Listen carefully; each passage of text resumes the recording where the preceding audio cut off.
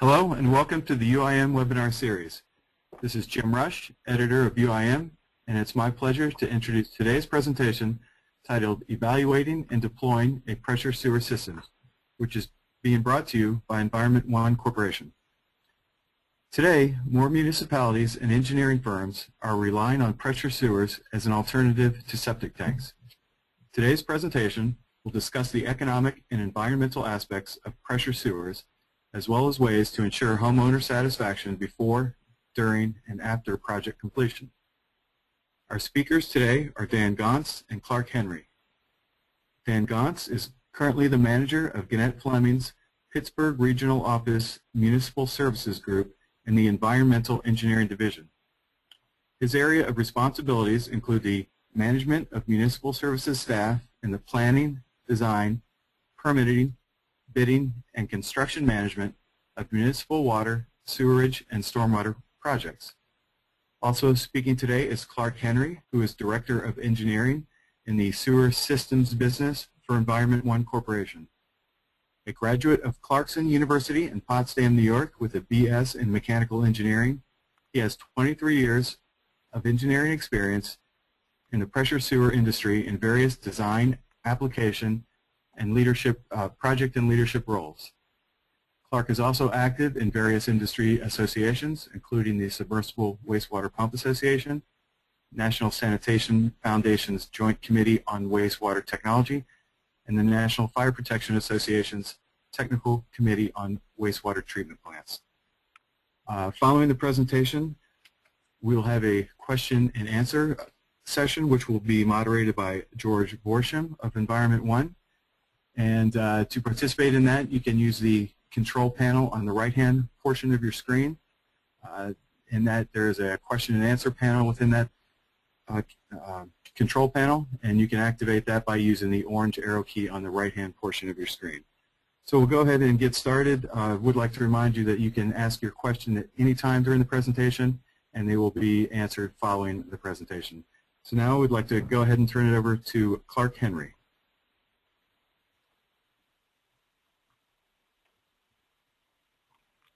Thank you, Jim, and good afternoon. It's my pleasure to participate in the webinar today.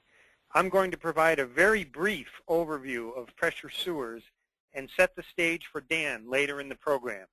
I have 7 slides and 2 poll questions for us today. Let's begin with some definitions. A pressure sewer incorporates a network of grinder pumps to transport wastewater through small diameter pipes to a treatment system. This graphic represents a simple lakefront pressure sewer.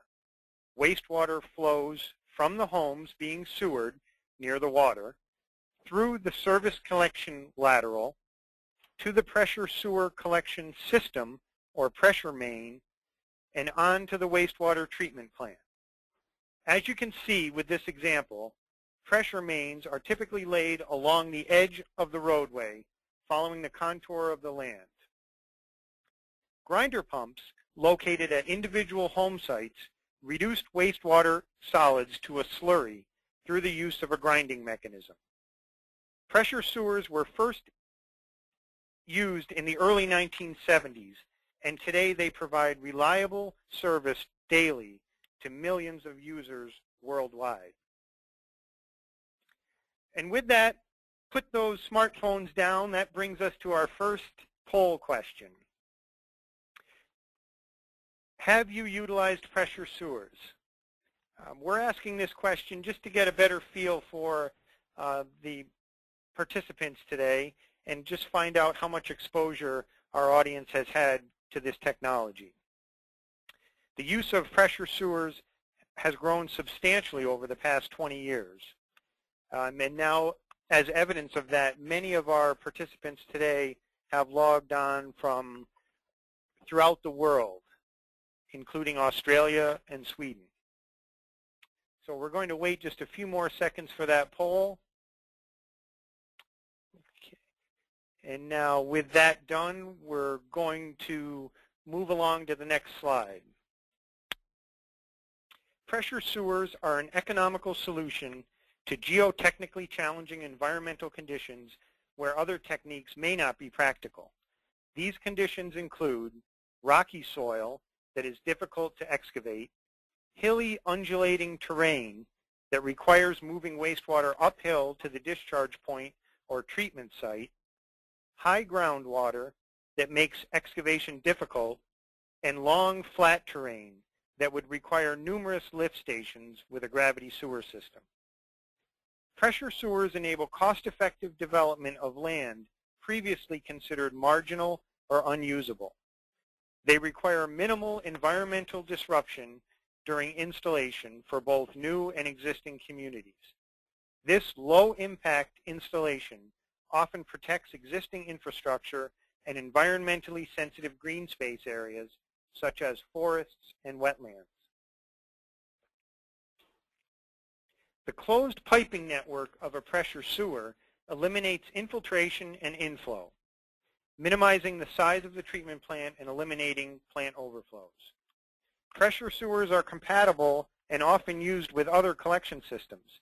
They may discharge into an existing gravity system or community on-site treatment. And finally, from a community development standpoint, they may be used to facilitate or actually limit community growth. Typically, a grinder pump station is located in the yard or basement of each home. Wastewater from the home enters the grinder pump station via a 4-inch gravity line. The grinder pump grinds any solids in the wastewater into a slurry and pumps it through small diameter pipelines beginning as small as 1.25 inches in diameter that are buried just below the frost line and follow the contour of the land. Wastewater may be transported over flat land for more than 2 miles or vertically up to 185 feet or anything in between.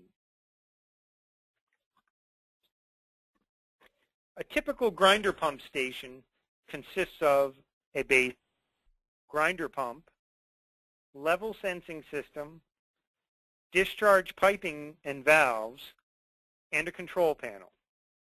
When the wastewater in the basin reaches a predetermined level, the level sensing system activates the pump and the basin is evacuated.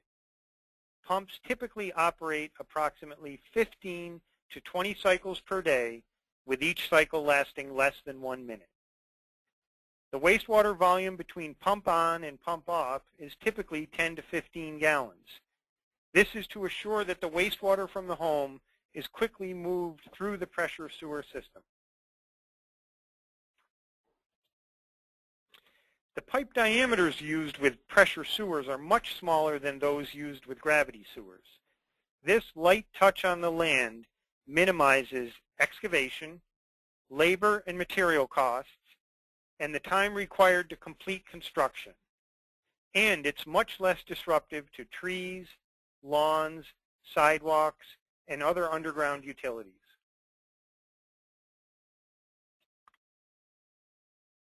Installation trenches are often eliminated completely with the use of directional boring. This significantly reduces site and restoration costs.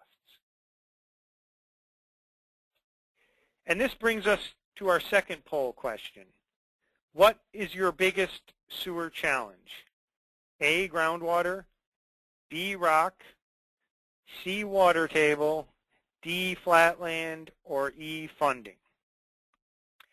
I think most people associate pressure sewers with lakefront development, obviously where waste can be pumped uphill from the lakefront to either an existing gravity line or a pressure main. But also it's very popular in rocky applications.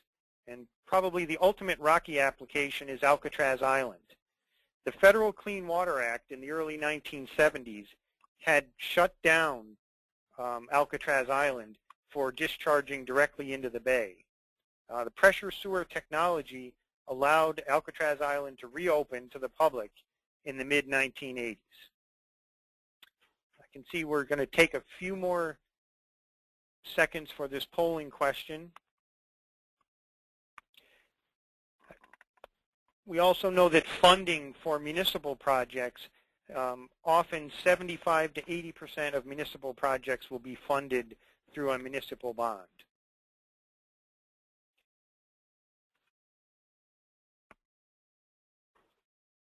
Okay, and with that, as I promised, that was a very brief overview of pressure sewers.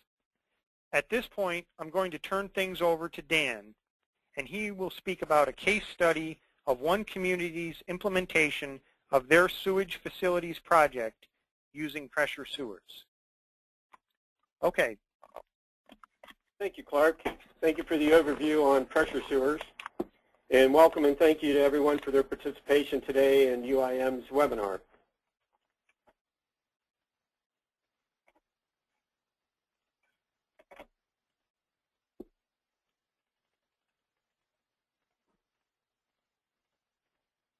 Thank you for your patience. Today we're going to talk about Cool Spring Jackson Lake Latonka Joint Authority and their sewage facilities project completed in January of 2002.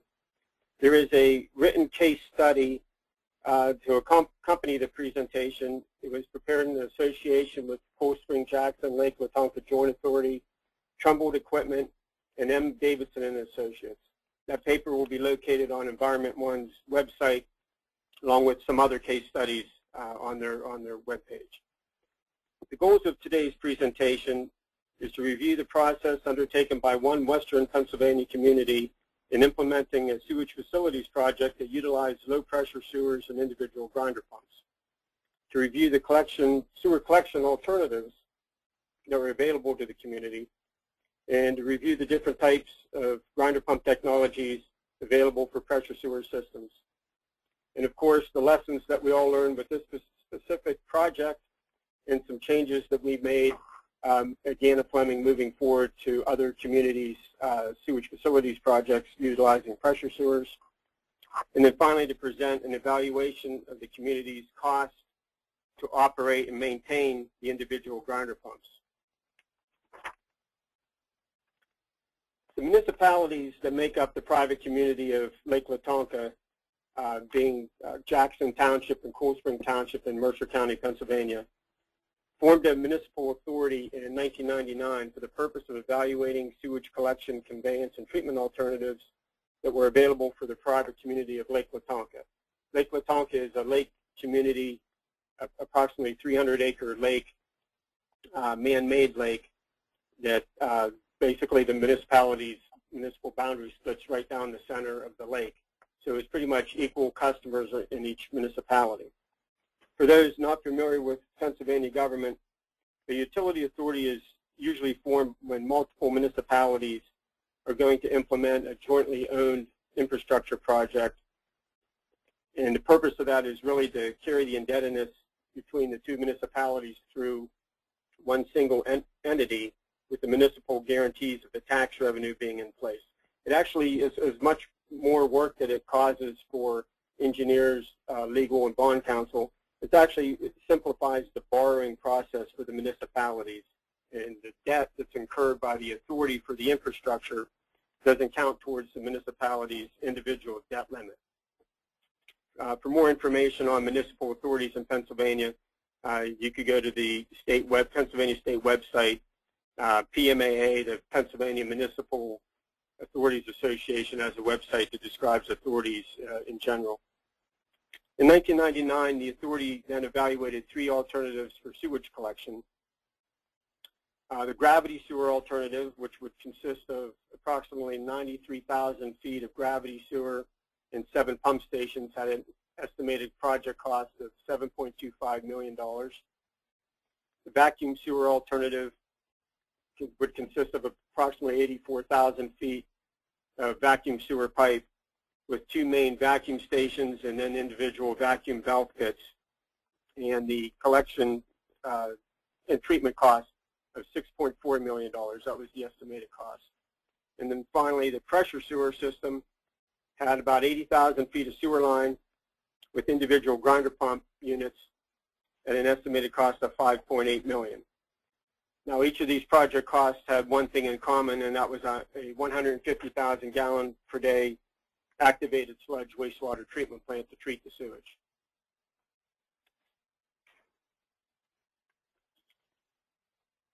After the cost evaluation of the alternatives that were available, the pressure sewer system alternative was finally selected some of the factors that played into the selection process for this particular community: depth of bedrock.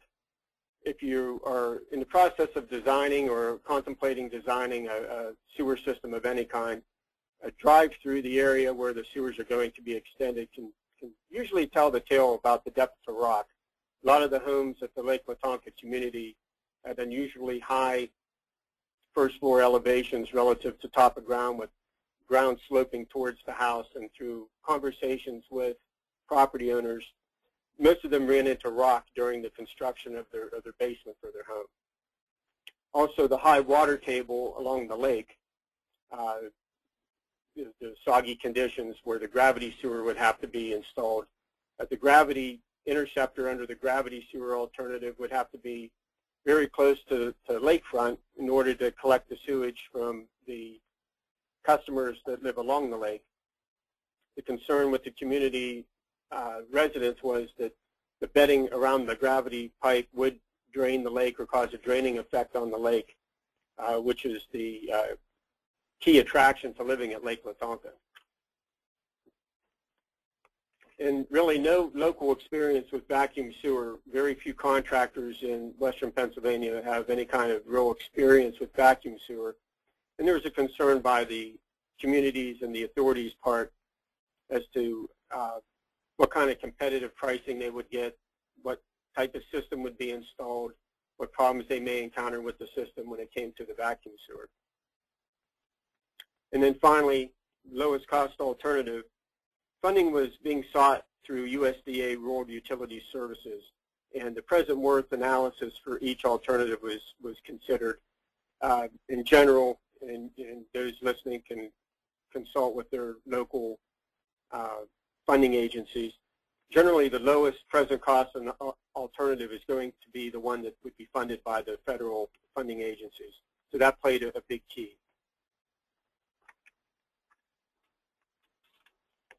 So after the pressure sewer system was selected and the project was going to move forward, an evaluation of the technologies was being undertaken by the authority. We were fortunate in having an authority and a community that was very active and very vocal in the whole process. Community involvement, your client involvement, customer involvement is very important. The more information you get out to people, the better off you are in the long run. The more cooperation you get, the more detailed questions that need researched are asked, and that's important for an overall successful project. It was very successful here with Lake Latonka. Basically, there are two types of grinder pumps, the centrifugal and semi-positive displacement pump. And just briefly, centrifugal pumps, their output varies widely depending on head conditions. They're usually 1 or 2 horsepower motors with higher RPM. It creates a difficult design, in my opinion, with centrifugal pumps because the number of pumps that can operate simultaneously in different design conditions. Another factor that was considered is with the different size impellers that may be required over such a large system as Lake Latonka, we would have to have multiple spare impellers on hand or multiple pumps equipped with those impellers for service calls. However, the centrifugal pumps can operate at a high pressure, no discharge condition, and with oil-filled motors, they can operate in dry conditions for an extended period of time. Some of the centrifugal pump manufacturers available, ABS, Ibarra, Barnes, and Myers, just to name a few. With the semi-positive displacement pump, the flows are more predictable and tolerant of a wide range of varying system pressures. They're typically 1 horsepower, low RPM motors, and they do offer a relatively simple design due to the one-size-fits-all pump, if you will. Their constant capacity, variable head application can be used for high head or even negative head conditions. Clark mentioned earlier the new E1 Extreme pump pumping against a total dynamic head of 185 feet. The Cool Spring Jackson Lake Latonka Joint Authority pressure sewer system actually has a negative head condition, negative static head of approximately 100 feet. And there are many pumps on this particular project that do pump downhill. The semi-positive displacement pump will continue to operate under increasing system pressures, and the capacity of the motors and the ability of the components to withstand the pressure is met. So therefore they use thermal overload switches or high temperature sensors. And with air-filled motors, the pumps cannot operate in dry conditions. And some example semi-positive displacement pumps, of course, Environment 1, Barnes and Vortex, to name a few. So there are pros and cons to either technology with the for grinder pumps, centrifugal versus semi-positive displacement. The next step in our process in evaluating the type of grinder pump that would be used, several interviews and site visits of similar sized systems local to Western Pennsylvania were conducted. The closest size at the time was about a 100 unit system. Again, a lake community approximately 30 miles north of Lake Latonka. Geographically speaking, those not familiar with Western Pennsylvania, Lake Latonka is situated approximately halfway between Pittsburgh and City of Erie in Western Pennsylvania along the Interstate 79 corridor. In addition to the local interviews, the authority board members actually went to several pressure sewer seminars and talked with operators, managers, business managers for systems in pressure sewer systems in Tennessee, West Virginia, and Maryland. There are a few pressure sewer seminars 10 years ago in the Pennsylvania area, and people came from multiple states and offered their own insight, comments, and lessons learned for the pressure sewer systems. And then finally, one of the most important things was the grinder pump demonstrations and open houses that were held for the customers. On at least 3 different occasions, the authority offered a grinder pump demonstration at the lake community-owned property to basically demonstrate the grinder pump, how it works, how it operates, different items, although inorganic, how they could be ground and not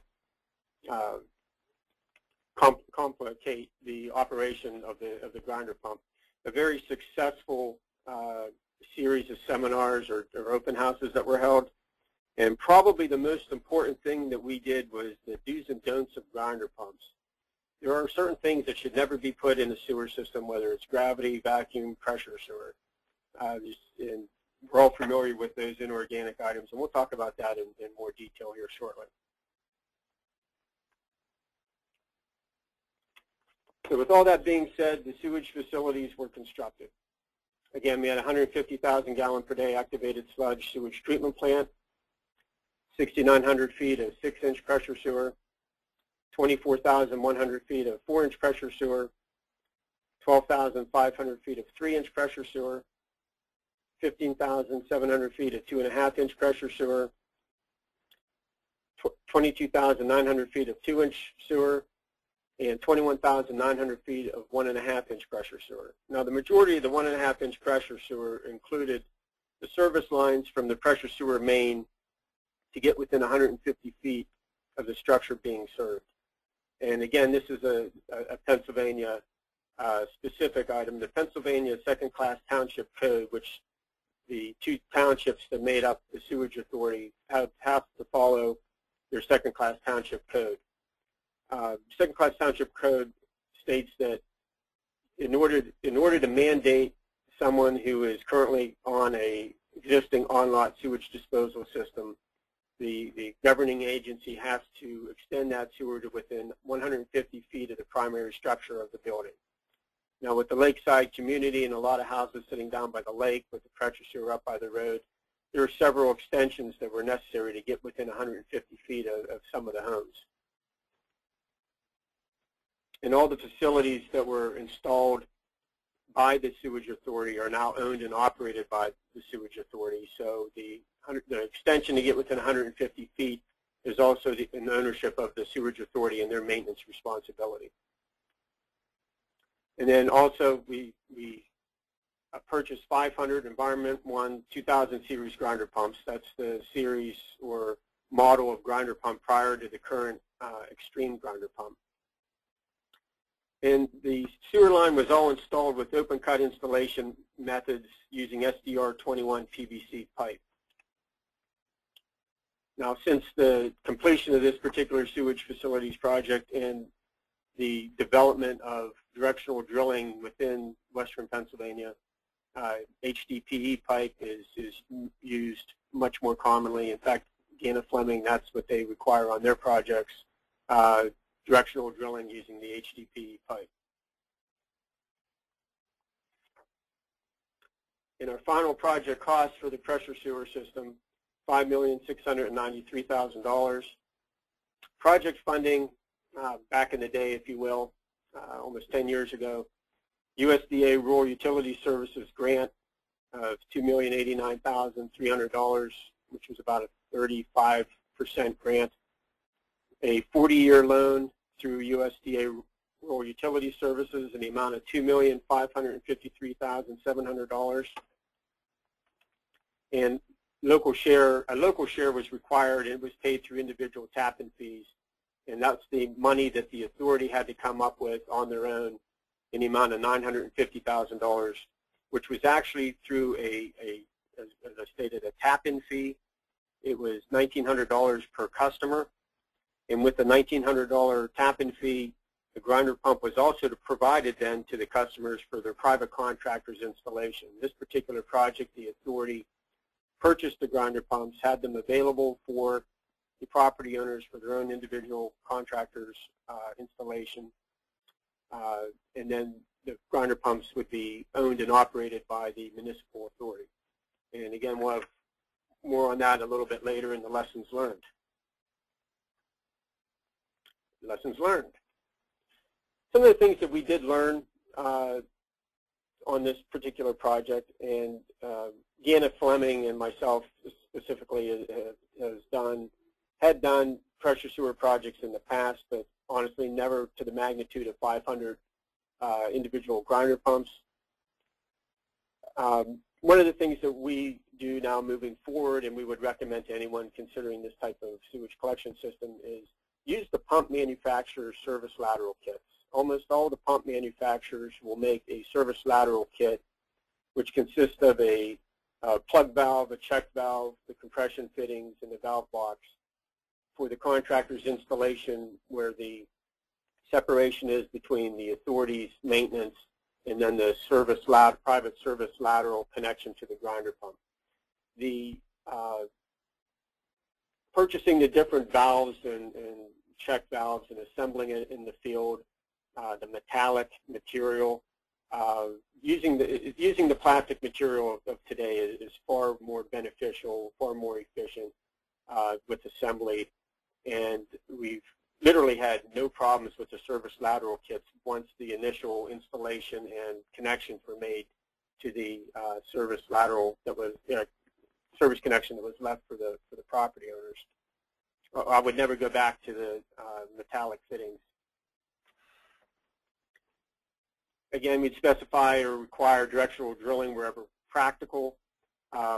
Directional drilling was talked about a lot in 1999, 2000. I think there may have been one directional drilling contractor in this part of Western Pennsylvania, and it was kind of just really ramping up to where it is today with regards to sewer systems, although gas companies use that quite often and had in the past. We would procure the grinder pumps through a separate contract, which we did do on this project. That's the first time I was involved in a separate procurement for the grinder pumps. Typically, it's a buy and install for a contractor for the grinder pumps. You get the economy of scale for buying a large number of pumps this way. You have control of the type of pump that's going in the ground, the distribution of the pump, the tracking of the serial number for each of the property owners, which will come in handy later. There's just a lot of benefits that come from procuring the grinder pumps through a separate contract.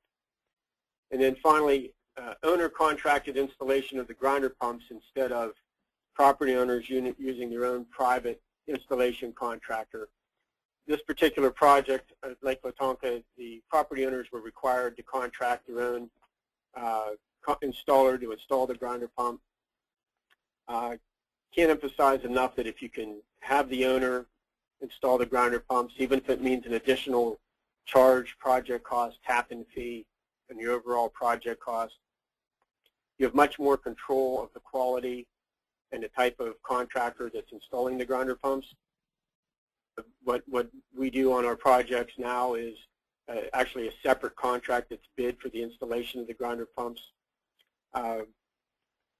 In this particular project, we had a couple contractors we had to ask politely to leave just because of the havoc that was being invoked on the sewage facilities that were already installed, which goes back to the service lateral kits.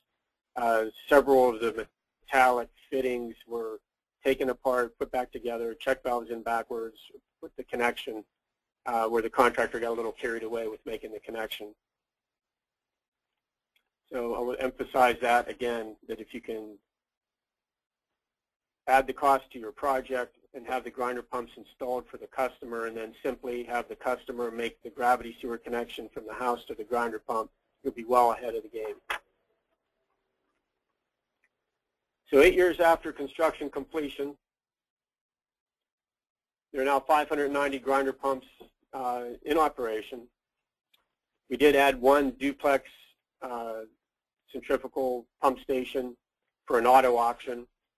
It's a low flow 6 days of the week, and Friday it's a very large flow. And that 2-inch force main from that pump station discharges directly into the 6-inch pressure sewer line that was installed as part of this particular project. The authority does keep detailed records of service calls on all the repairs by serial number, by property address. And the owner has, since the beginning of the project, had a user fee per month that included a $2 per month grinder pump reserve fee. So the grinder pump reserve fee was actually established in order to provide a comfort level to the customers that sufficient funds would be available in the event that repair costs would escalate with age and or at the end of the useful life of the majority of the pumps. So it was actually a customer or resident driven request for the authority to put money aside for that rainy day when they did need the money to replace or repair a pump that needed some type of major repair. So the concept was actually a combination of the customer request, but actually borrowed from rural utility services. They generally have a requirement for a capital improvements fund where a percentage of the debt service over the 40-year life of the loan is put aside in the capital improvements fund, so that in year 20, sufficient funds are available to the borrower to replace or repair equipment that would normally only have a 20-year life expectancy. So we kind of borrowed a little bit of their philosophy in establishing that grinder pump reserve fund.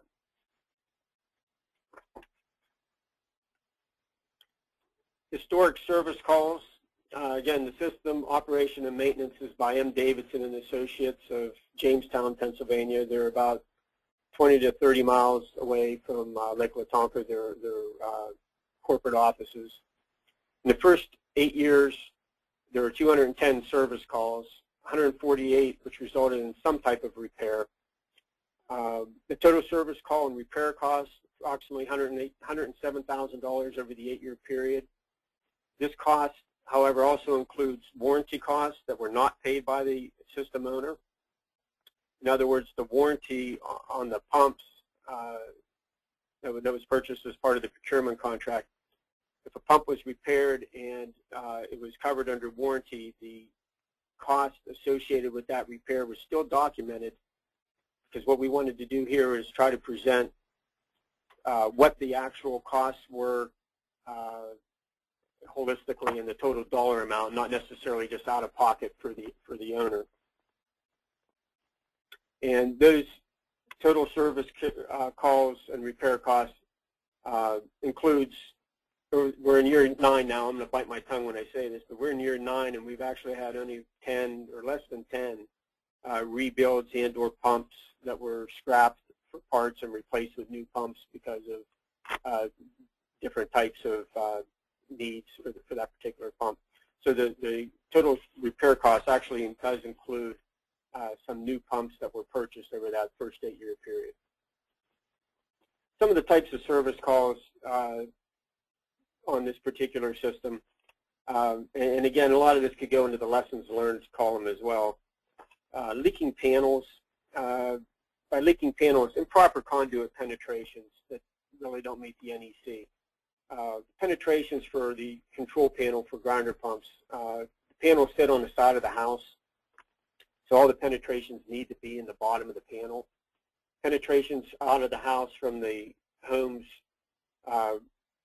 breaker box through the wall of the house and into the back of the panel generally just causes moisture, whether condensation or rain, or in this part of the country, snow. Once that moisture gets into the panel, it wreaks havoc inside that panel. And we have several service calls for panels that simply wouldn't operate, and it was moisture related. The stator replacements, and the stator damage is mostly due to inorganic material being discharged by customers with that out of sight, out of mind, if you will. Again, this goes back to items that you never want discharged into any type of sewer, but you'll find them quick with a pressure sewer and a grinder pump. Diabetic hypodermic needles, kitty litter, paint, oil, and my favorite, fish tank gravel. Fish tank gravel can easily be dumped in the garbage, but you'd be amazed how much fish tank gravel gets flushed down the toilet. You'll find it when you have the service call and you look in the bottom of the tank and there's fish tank gravel in there. You'll know what caused the problem. And then at the very beginning of the project, when people were first connecting, infiltration inflow related service calls. The phone call would be, my panel goes into alarm every time it rains. So every time it rains, you're getting a lot more water in the grinder pump than what you typically would during a dry period. And sure enough, there's some type of infiltration or inflow, whether it's a French drain or even a direct downspout drain connected to the grinder pump. Those infiltration inflow situations work themselves out pretty quick with these service calls. Our average daily flow at the wastewater treatment plant, again, it's a 150,000 gallon per day plant, is roughly 125 gallons per day per customer during the middle of summer, which is the peak of the lake community's use. So it's extremely low compared to a gravity sewer application as far as flow per customer. Other items, nicking the buried cable. There's a buried cable that would go from the panel to the grinder pump through most people's landscaping, and the shovel and the landscaping to plant a flower or plant a shrub. Nicking the side of the cable, letting moisture get into that cable is also cause moisture to get into the equipment and cause a call out of the need for a repair. And then finally, just some burn motors due to voltage spikes or just weak motors, if you will. When you buy 500 motors, you're sure that through statistics you're going to have a couple that are just weaker than others. Grinder pump maintenance costs. Our average cost per maintenance, or average grinder pump maintenance cost per pump per year over the first 8 years is between $25 and $26 per year. I've heard sales pitches from various grinder pump manufacturers ranging anywhere from $30 to $50 per year. I'm not sure if anyone has actually sat down and calculated what that cost is, but that was one of the things we wanted to do here with today's presentation and our case study, was to determine what our actual cost was. And again, this cost includes the warranty cost. Our average repair cost for those pumps that required some type of repair was $510. Again, there's less than 10 that were rebuilt, totally replaced in kind with a new pump. And it also includes the labor for the service call.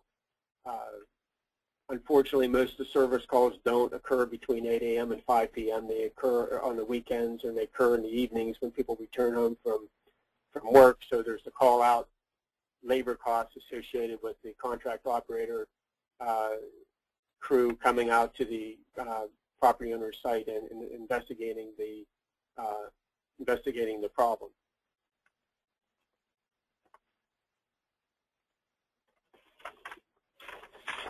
So what is the future of the Cool Spring Jackson Lake Latonka Joint Authority and their pressure sewer system?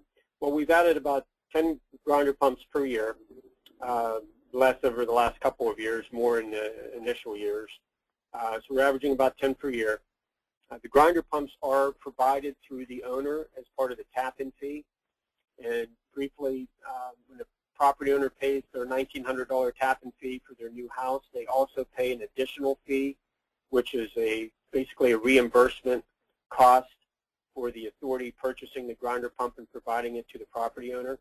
And the purpose for that is the authority wanted to maintain the same technology, the same manufacturer pump, and have control over where that pump was being delivered and how it was being installed, and also so they could track the serial number in their record-keeping system.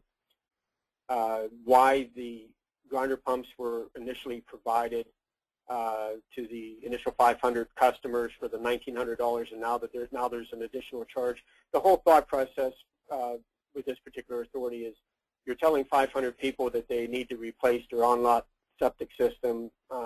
Most of them through malfunctioning on-lot systems, but we've all heard my system is not malfunctioning. I shouldn't have to connect to the sewer.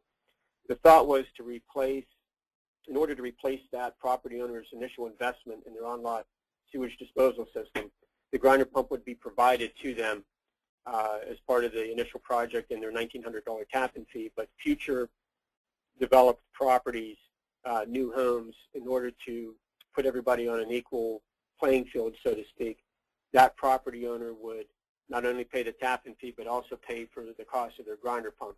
In other words, trying to equate the new customers with the original customers. The authority now has over $100,000 established as a grinder pump reserve fund. A 10-year, $2 per customer budget was $120,000. We're already over $100,000 moving into well into year 9. The authority maintains 10 spare cores for emergency installation. For those grinder pump service calls that cannot be determined in the field, what the problem is, a new grinder pump can be installed while the diagnostics are being done back at the sewage treatment plant on the grinder pump that was pulled. Also, most states require a certain number of spare pumps or cores for this particular manufacturer. Requires a certain number of spares be on hand for 50 installations. You have to check with your individual state's requirements. The 10 was required for the 500 for Pennsylvania's Department of Environmental Protection. The authority does have one portable emergency generator that they use for long-term power outages. That generator is set up with a control panel wired to the generator. So if somebody has a power failure, it's a quick disconnect of the grinder pump from the house to that control panel that sits on the emergency generator to draw down the pump, draw down the tank. I was actually only used during 2 different storm events. In the first year of operation, there was a tornado that knocked out power for a few days to a small part of the lake community. That generator was used, I think, once or twice during that 2 or 3 day period. And the remnants of Hurricane Katrina, when it came through this part of the country, actually caused a 3 to 4 day power outage on half of the lake residents, and it was used about a dozen times at that particular power outage. Actually, one resident used it. Of those 12 times, one resident, I think, used it at least 3 times, maybe 4. Again, infiltration, inflow. it's easy to find with this type of system. It's always people's concern. What do I do when the power goes out when there's a grinder pump is used for collecting and conveying sewage? Generally, if there's public water, there are some facilities in your house you'll be using. If you do not have a public water system and you're operating off of a well, there's very little water usage unless you're going to transport it in gallon jugs to use the toilet, for example. Of all the projects that Gannett Fleming has been involved in Western Pennsylvania, the long-term power outages have never been a problem with the pressure sewer systems. People find a way to get by. There's a lot of storage capacity in the grinder pump tank. So in general, we've never really had a problem. We do have the nervous customer, as you can imagine, when your power's out and you have a grinder pump as a means to convey sewage. And also what we're doing is continuing to track the service calls and repair costs with the plan to, when we reach year 10, to update this information and make it available to anyone that's interested in that type of information. As we get closer to year 10, we may have more service calls. That's something that we're going to track by year. And again, that information is available or will be available on Environment One's website along with other case studies. So with that, I'd like to turn over the presentation to George Borsheim of Environment One for question period. Well, thank you, Dan and Clark, for those most illuminating presentations. Wow, there's a number of excellent questions from our participants in today's webinar. So let's see how many we can get through in the time remaining. This session does need to wrap up on the hour. If we don't get to your question live today, check your email for further follow-through. Let's take a look, first of all, on the poll questions. It seems that about 2/3 of the attendees today do have some experience with pressure sewers and a third not. So we have a fairly well-educated audience we're working with today. The second poll question, if you remember, was what specific geotechnical challenge were you facing, be it groundwater, rock, water table, flat land, and then there was funding. It looks pretty even across the board as far as the challenges. However, funding seems to be the main concern, and that polled at nearly 40% of the folks participating today. Let's go on to the attendee questions. First up, Ping asks, is there a handout available? I think Dan mentioned that there will be an email that you'll get after this webinar with a couple of links in there where you'll be able to link directly into a PDF of Dan's white paper on this project along with other case studies. So keep an eye out for that. Carlos asks, does the system have a filter? Dan, do you want to field that one? As far as a filter at the treatment plant, it uses just a conventional activated sludge, so it's aeration basins followed by clarifiers and then ultraviolet disinfection. I'm assuming by filter, trickling filter is what's being asked. If it's related to odor, that was definitely one of the concerns of the customers and the residents of the community is, what about odors? There's very little, if any, odor, and I don't recall any odor complaints at all in the system. I didn't think that there would be because it's a closed system. As far as the sewage treatment plant, I did have that concern myself. And how we accomplished odor control at the sewage treatment plant is a submerged discharge of the 6-inch pressure sewer where it comes into the headworks, just a bar screen.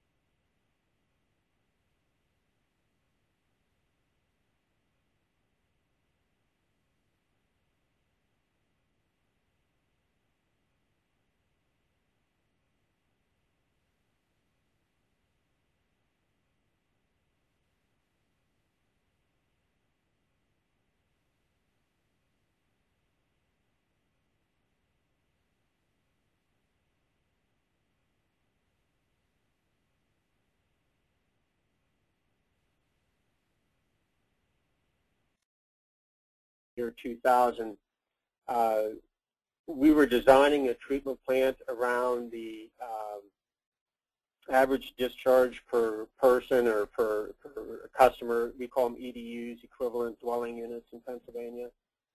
We were required to design around that state standard. We really had very little historic data on pressure sewer systems to go by to make a pitch for reducing the size of the plant.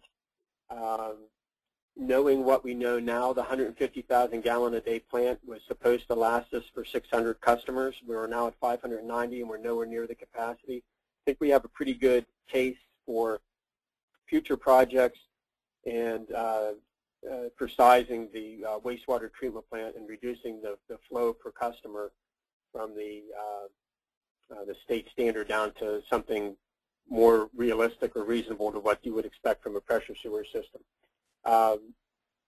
Just to add a little further, Clark and I have also been discussing the sewage treatment plant at Lake Latonka and doing some further evaluations and flow monitoring to try to get some additional data out there for people who are interested in sizing sewage treatment plants based on purely pressure sewer system. So the overall answer to the question is the plant was really sized for a gravity sewer system, and that was a requirement of our state at the time, and our lack of data being available for a system of this size and what impact pressure sewer system of this size has on the reduction of flows. All right. Kelly asks Clark Henry, is there any design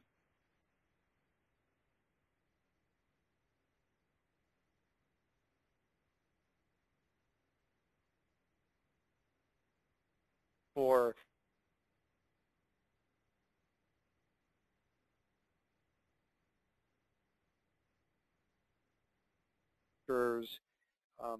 also have software available? Okay. Any particular nomenclature or type of software?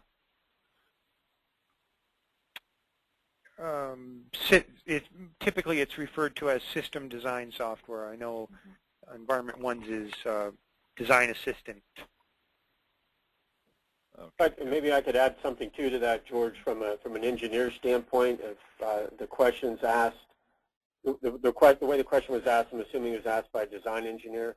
What we've done in the past, Gana Fleming, is we've worked with the local sales rep for the pump manufacturers. In the case of Environment One, Western Pennsylvania would be Trumbold Equipment Company out of Mars, PA, and have worked with them and Environment One on the system program. There is a system design program that's out there available for everyone's use, but we found it beneficial to go through the local sales rep and get all the latest information and upgrades to the program.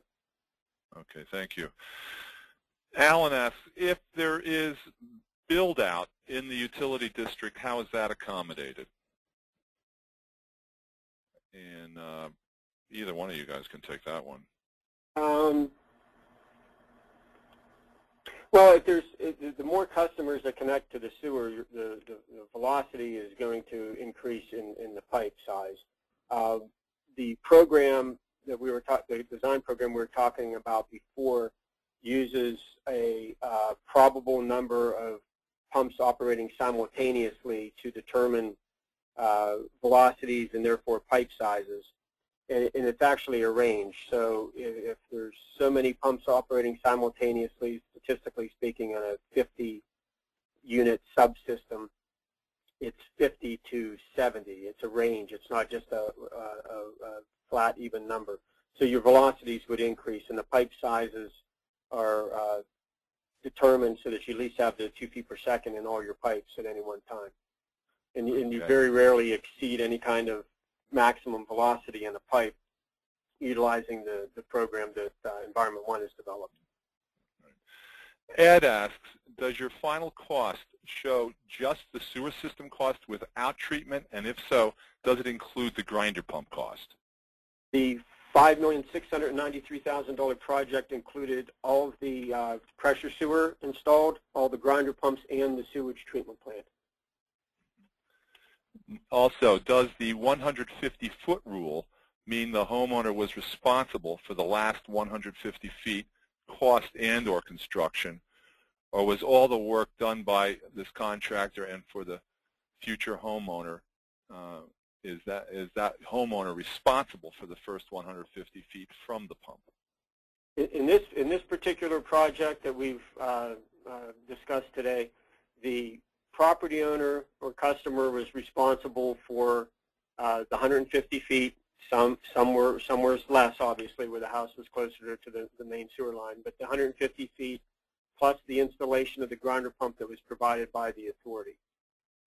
The lessons learned moving forward on the projects that Gannett Fleming does now for their clients, we encourage the owners to also install that 150 feet, if you will, and install the grinder pump and build that cost into the overall project cost and the user fee structure for the primary reason to have some type of control over the quality of the installation.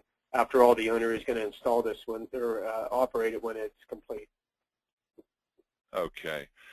Clark, Ross asks, can grinder pumps be installed in septic tanks? We typically don't like to install them in septic tanks. There are applications where they've been used even after septic tanks with the effluent. Typically, with our pump, we would be going either as an alternative to a septic tank or in front of the septic tank, just primarily due to the corrosiveness of the wastewater in a septic tank. So it has been done, but it's not, I would say it's not typically done, and normally the pressure sewer would be used as an alternative. And Clark, here's another one. Can you have high-level alarms in each sump or tank to call the utility automatically? There's quite a variety of different control panels available, all of which would include a high water level alarm to indicate that the water in the basin is above the normal pump-on level and approaching a point where you would want to give some type of indication that you have a high water situation. There are a variety of auto dialers and other communication methods that would dial a service person's cell phone or communicate that high water level situation. So yes, those are readily available. Okay, Dan, you may have covered this. Martin asks, are the grinder pump stations at Lake Latonka owned by the homeowners or the regional authority? If the regional authority, any issue with servicing the units on the homeowner lots? I think that's the real question. If it's owned by the authority, you know, what do you run into there? Very, very good question. The units are owned by the regional authority, and the question I believe is, how does the owner, the regional authority, gain access to operate and maintain the pump when it's needed? The non-legal answer is you generally let someone on your property if your grinder pump doesn't work and you need to use your home sewage facilities. The legal answer from an engineer is most of our authorities or utilities in western Pennsylvania will enter into a grinder pump installation, operation, and maintenance agreement with the property owner prior to construction. Basically, what that agreement says is that the property owner is giving permission, in this case, if it were Cold Spring Jackson Lake Latonka Joint Authority, to come on the property, install the grinder pump at a location mutually convenient to both the property owner and the authority, and then later to come on the property to own or to operate and maintain it and diagnostic troubleshooting if necessary when needed. And that would eliminate the need for permission every time access is needed to the property. And I would say you get about 99% of the people signing those agreements before the project. And the last 1%, honestly, when construction starts and they realize the only way they're going to get the grinder pump installed for them on their property and then owned and maintained by the authority is to sign the agreement, that last 1% comes around pretty quick too. Okay, very good. Well, it looks like our time together today is up. Thanks again to our brilliant presenters, Dan Gons and Clark Henry, for such a great hour. On behalf of E1 Sewer Systems and Environment One Corporation, thanks to UIM Benjamin Media for producing this program, and of course to all of our attendees. See you next time, and until then, happy sewering.